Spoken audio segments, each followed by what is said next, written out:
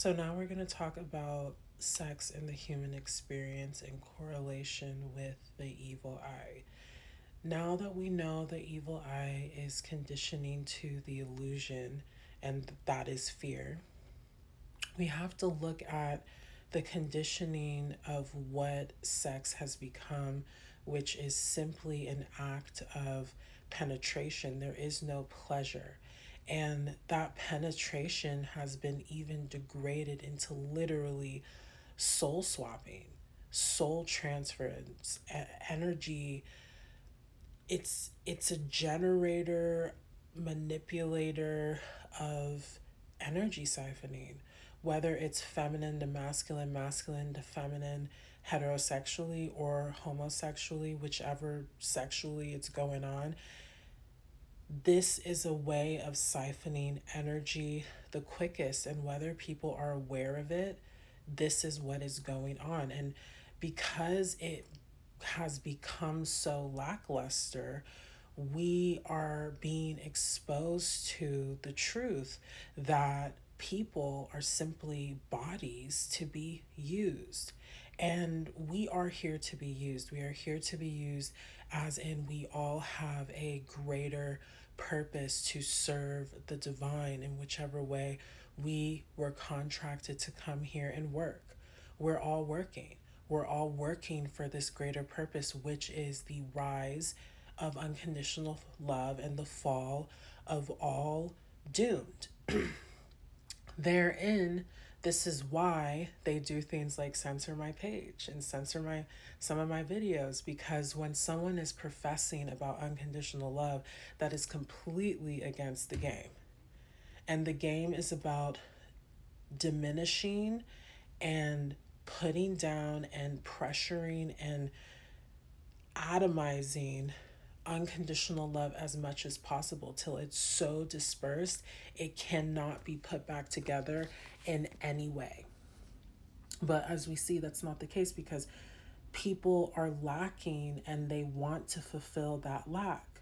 So the ways that we've been taught to fulfill that lack is from a fear-based mentality, and that fear-based mentality means seeking and chasing intimacy in people, places, and things that do not require the commitment that we actually need, because our parents or our caretakers, or maybe we didn't have either, were unable to fulfill that.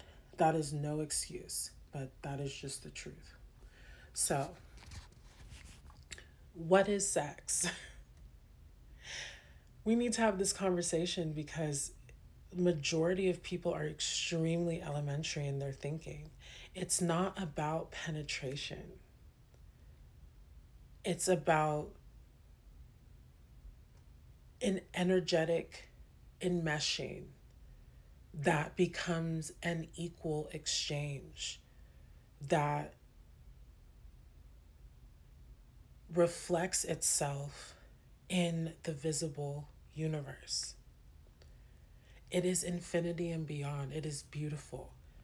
I can take it romantic because that's the type of person I am. I am a romantic, hopeful. That's the drive of why I'm here.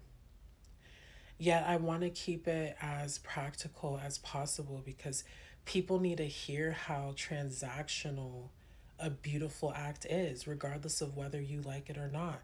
There's some sort of transaction going on, and it doesn't matter how fucking rich in character you are. You're most likely sleeping with someone who is very lacking in character. And the rich in character has enough to give, so they will fill up the cup of that person lacking.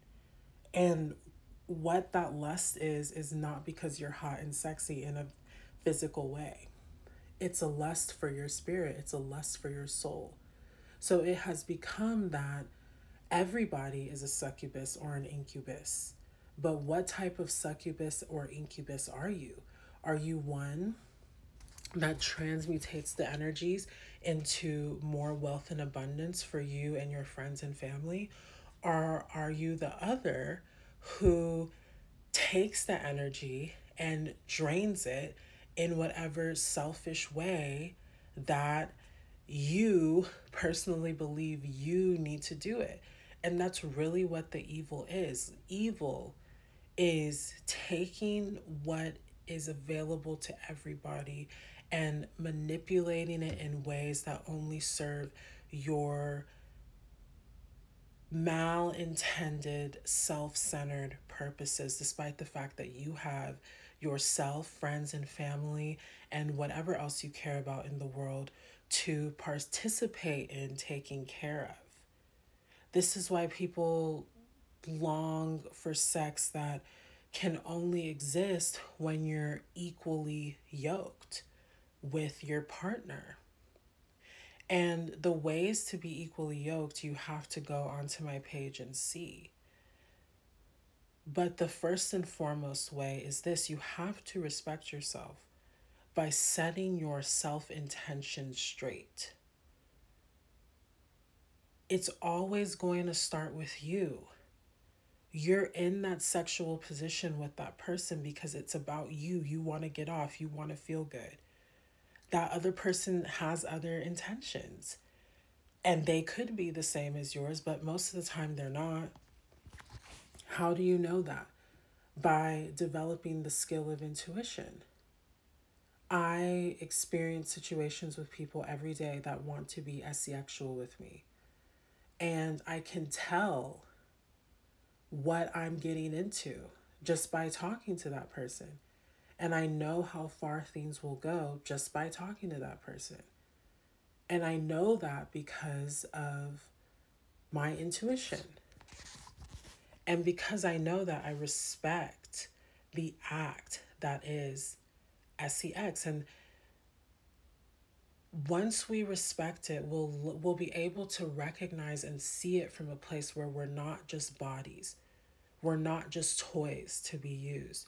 We're beings who are sentient, who feel, who all deserve to be loved unconditionally from the levels that we're at so that we can all grow together. I present a new feminine to men, which is why it's so earth shattering and scary when I show my tentacles. The pretty princess has tentacles? Yes, I do.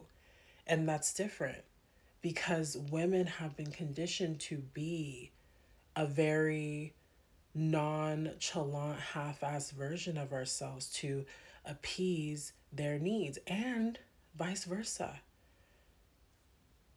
Men can be princes with claws, but that attracts us to them, right? So you see, once we wash away all this evil eye, we're not just wearing evil eye just because it's cute, just because it's protection. No, real protection comes when you have the facts, the science behind it. So take this science and really amplify the strength of the evil eye so that the illusion wipes away for yourself and therein everybody else.